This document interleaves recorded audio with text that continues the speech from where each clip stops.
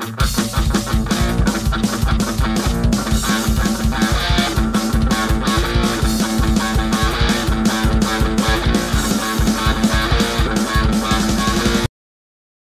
back to the channel's Super Academico and Blue Eye Patch. Let us keep the reading of my book Clueders, Meire Pop Beyond the Cloud, available on Amazon. In this part, we will keep the reading of the Chapter 6, a reminder of the future, games, books, and digital life. Don't forget to subscribe to both channels and like and share the video. Let's go! And he raged with the interviewer, as if he had some fault for limiting his students. Well, the point is that neither that interview nor the way he was treating his students got along very well. The university decided to push him away, and finally he resigned.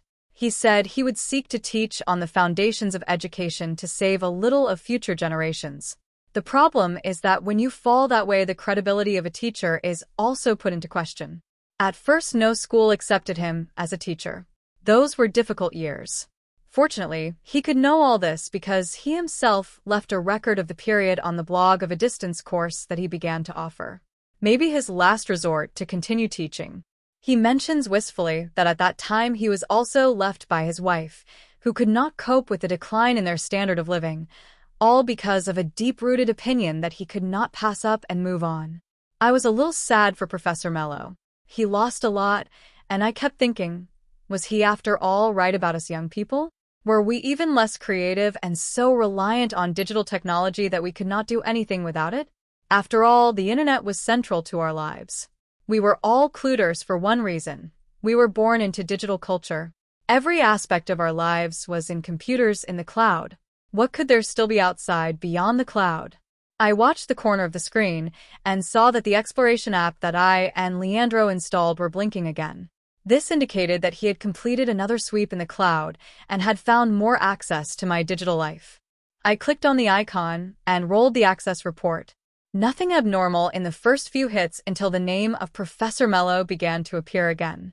This time I was scared by the fact that the dates of the accesses and views date back to a long time before all this started, from my first blog posts, when I still did not even know what to write about, and followed only a fashion of the time, to have a blog.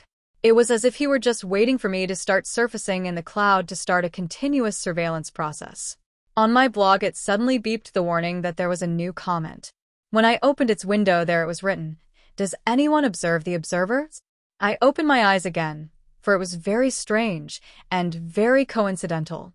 I was sure at that moment that Professor Mello knew that I was scouring his life. And, of course, in front of the comment on the blog, I was also sure that he already knew that I was finally aware of his surveillance of my digital life since my 12 years of age. Note: I turned everything off and ran to tell my mother. This time I was very scared, for there were no voices or anonymous messages, no doubts about possible messages from the future. It was an older man watching over my life in the digital cloud for a long time then. Something very scary even today. Stories of abuses and horrors against teenagers on the internet appear all the time. For the next 2 days, I didn't access the internet. I turned off the Wi-Fi from both my computer and my cell phone. I admit that I felt totally lost, for much of my life was linked to the cloud. Some schoolmates called me. They found strange my absence in the digital world. Without blog posts, even Marcos came to me to find out what was going on. I said it was nothing, because I didn't want anyone else knowing about that madness about Professor Mello. Little did I know that madness would spread in any way for the lives of us all. Leandro knew everything because I told him, and the next day he stayed with me fairly. I was frightened. My mother was also afraid for my safety, and my father said he would take action against this shameless lord. Leandro and I even laughed after these supposed arrangements of my father, for we well knew how difficult it was to transform what Professor Mello apparently was doing in a crime. After all, what he had in fact done was to follow my publications from the beginning. There was no way to know about the invasion of the blog access.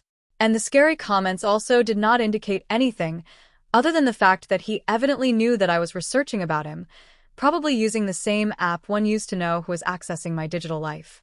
It was the nature of the cloud that is kind of a complex and chaotic journey in search for any truth. We took the 2 days out of the cloud to build new effective bonds. Leandro moved closer to my mother. He kept praising her and saying that I had to inherit beauty. Funny that he did not usually compliment me very directly, but kept saying these things to my parents and friends in my presence. At first I thought it was strange, as if he was avoiding me or even embarrassing me, but then I understood that he wanted everyone to see me as he did. On the second day, we enjoyed that we were still on school holidays to visit some points of the city, a museum, a park, and, of course, the mall. It was strange to go hand in hand with Leandro for a museum. It was kind of out of our Clutter culture, no touchscreens or virtual access to anything. They were real corridors with pictures and sculptures.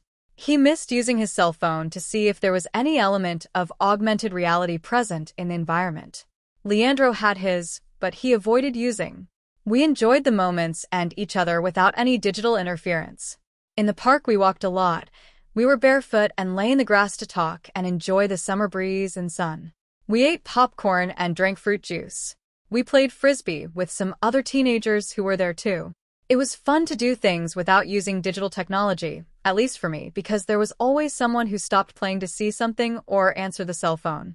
Today would be the fever of instant messaging apps that dominate smartphones, but at that time they were still the messages in SMS and social networks from the World Wide Web. Fashions change, but the principles are the same.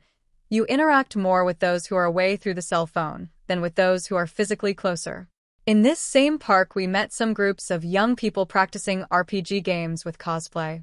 RPG is the acronym for role-playing game, that is, role-playing game in English, and cosplay is the union of the words costume play, or act in a costume. These people basically simulate adventures with narratives in different universes and play according to situations, interpreting their characters to the fullest. It was cool to watch medieval sword fights within wars and simulated battles within the imagination of that costumed staff. Or enjoy comic book and movie characters by participating in simulated conversations and melee fights. It was a great joke, but seriously interpreted by the participants. And bad luck to anyone who tried to take them out of their characters during the game, would suffer very intense hostilities. I hope you have enjoyed this reading. Continuing to support the channels Super Academico and Blue Eye Patch. Subscribe, like and share the video. Bye-bye.